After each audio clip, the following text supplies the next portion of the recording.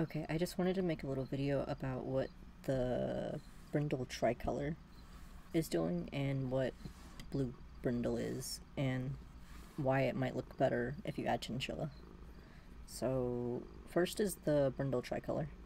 You start out with just a regular Brindle, and then if you... wrong one. If you add chinchilla, it'll turn into a snow tiger. So it's just taking the yellow base and diluting it to a white or an off-white. It's white here because this is ideally what people want, but it can also be like a creamy white color if you don't breed for it. And then if you add splashed, then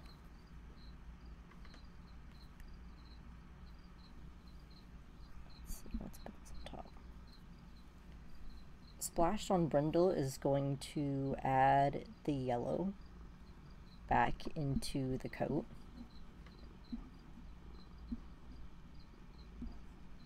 While not affecting the stripes that much, it might darken the stripes, but if you have chinchilla, ideally the stripes aren't going to be affected by the seedlets to begin with.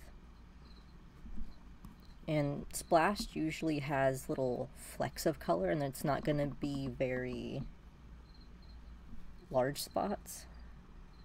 But then that's why we add in pied, because it'll make the splashes clump up. So I was a little confused at first because the white of the snow tiger and the white from the pied were blending together. Here they're a slightly different color because most snow tigers aren't really pure white to begin with. But if you add in these little areas of color, yellow, it's going to give you that splashed white, yellow, and with the stripes that we were seeing in that photo. And here the whites are two different colors. There's like the white from the pied and the off-white, but in the photos they were blending together to look exactly the same pretty much. And we can also do this with blue Brindle. So if you wanted a blue Brindle snow tiger tricolor, that's a mouthful, you can also do that.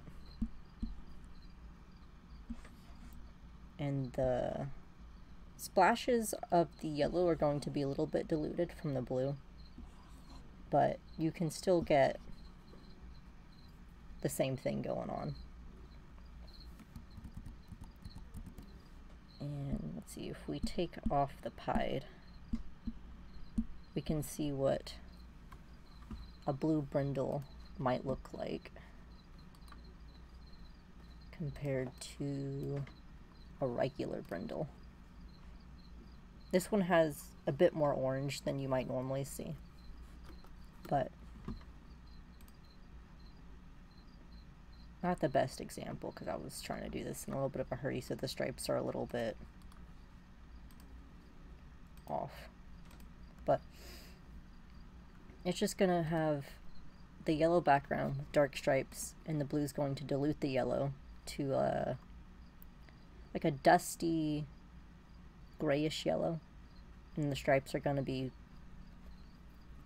blue, but they might be a little bit lighter because American Brindle doesn't really have intense dark stripes like you might see on Australian Brindle.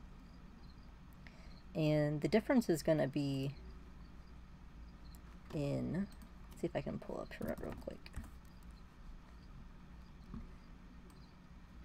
The difference is in the fact that American Brindle tends to have more agouti-like striping, while the stripes on American Brindle, or the stripes on Australian Brindle, are going to have either black or agouti stripes.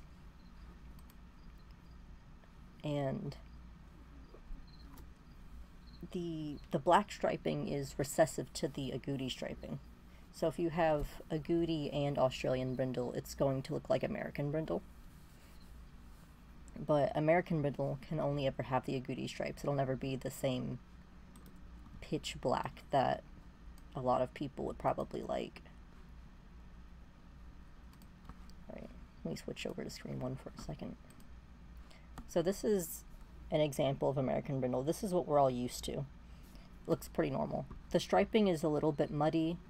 It's not as dark as what you would see on like a regular black mouse. Like if you compare it, it'll be a little bit lighter. It's not quite the same as agouti, but it's not quite black either.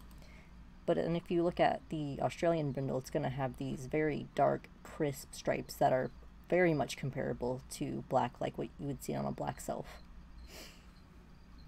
Anyway, that's all of the brindle stuff that I thought y'all might find interesting.